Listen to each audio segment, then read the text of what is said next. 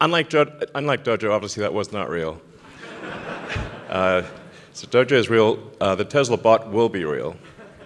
But basically, if you think about what we're doing right now with the cars, Tesla is arguably the world's biggest robotics company because our cars are like semi-sentient robots on wheels.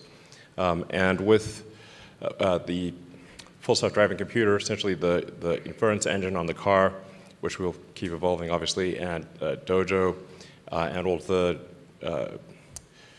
neural nets recognizing the world, understanding how to navigate through the world, it kind of makes sense to put that onto a humanoid form.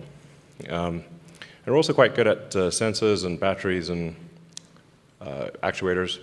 So we think we'll probably have a prototype sometime next year that basically looks like this. And it's intended to be friendly, of course, and navigate through a world built for humans and eliminate dangerous, repetitive, and boring tasks.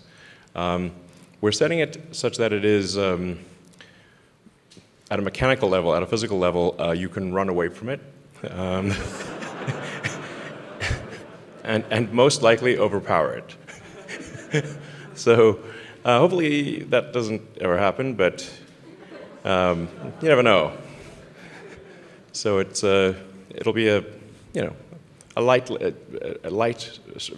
anyway, 5 miles an hour. If you can run faster than that, you'll be fine.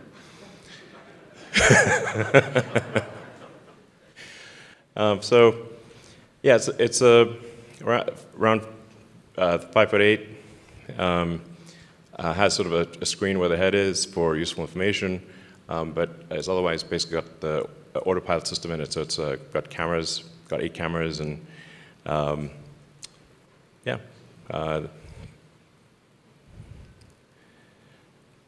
Full self-driving computer, and making use of all of the same tools that we use in the car.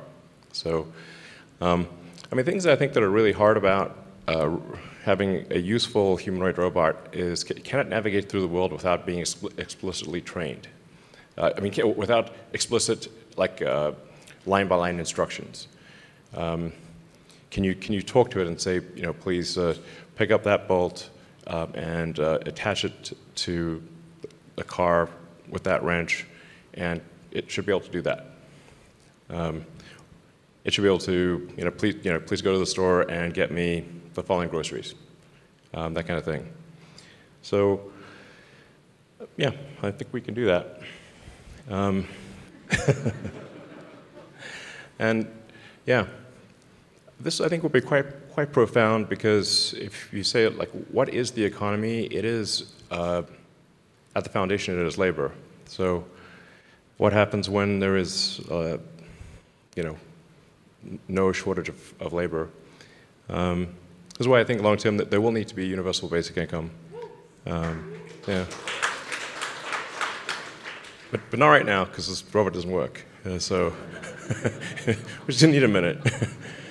So yeah, but I think essentially in the future, physical work will be a choice. If you want to do it, you can, but you won't need to do it.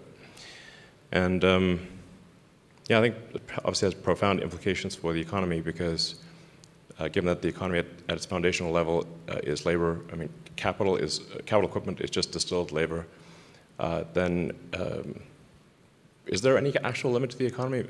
Maybe not. So, yeah, join our team and help build this. All right, so I think we'll have everyone come back on the stage, and you guys can ask questions if you'd like. Yeah.